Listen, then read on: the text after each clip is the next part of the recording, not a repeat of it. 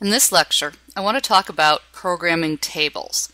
Tables are really common in web design. In fact, they're so common that before CSS became standardized, the best way to lay out your entire page was using tables. At this point, tables are supposed to be only used for tabular data. And so I have an example of some tabular data right here. This is not pretty.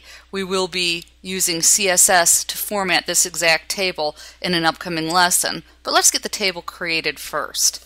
So let's take a quick look at the code. This is what's created, and over here we have the code for it. Of course, we have our doc type HTML, coding this in HTML5, language equals English, and in our head area I just have a title of tables, my standard content type. You've seen this all before. In the body, the first thing you have to do when creating a table is use your table tag to declare the table. I'm having a border of 0, which is why you don't see any bars in this table, and I've set the table width to 400 pixels. If you don't set a width, it'll just float around until it allows everything to display.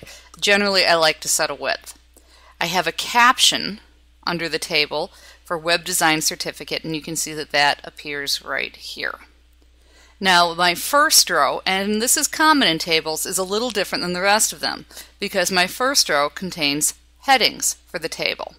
So TR stands for table row, TH stands for table heading, so I have one row with 4 columns, and in the 4 columns I have area, number, name, credits.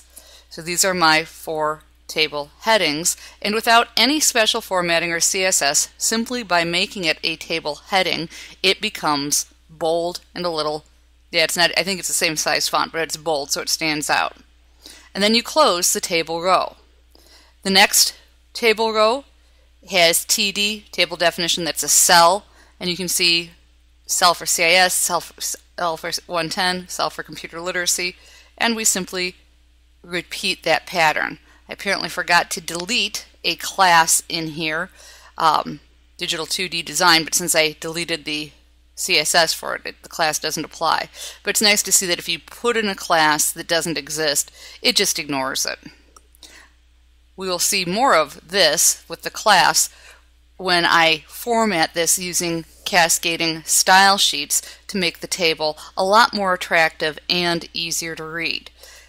HTML will give you your basic table structure, and the reason that we separate the formatting from the table structure is so that browsers for the blind, it's much easier for them to read it. Plus, it's becoming very common to detect if your page is being viewed by a mobile phone, a tablet, a computer, and adjusting or having different style sheets depending on what sort of device is accessing your work.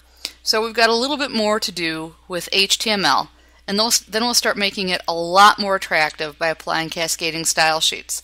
So you're going to see this table again in a much prettier format.